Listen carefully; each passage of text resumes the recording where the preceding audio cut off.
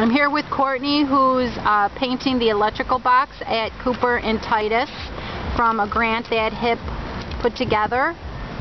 Courtney, what was your inspiration for this design? Well, basically my inspiration came from the community. What we did is I held a workshop over at Iceberg Gallery. About 20 people showed up, anywhere from 11 to 65 years old.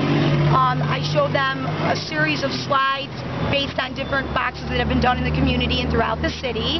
We talked about public art a little bit. People generated their own ideas.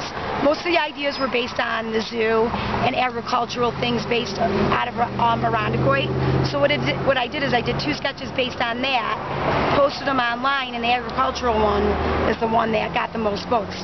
I'm doing peaches for the peach trees in Irondequoit, and I'm also doing magnolia trees for Irondequoit. And I'm trying to tie into the idea of where the land meets the water, and that's why you see a lot of blues and greens.